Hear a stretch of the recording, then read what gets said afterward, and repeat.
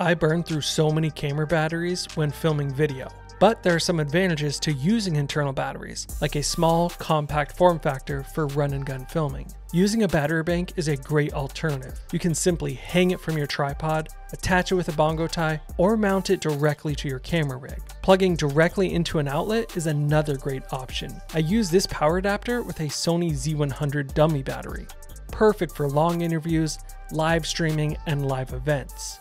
You can also use V-mount batteries with a dummy battery.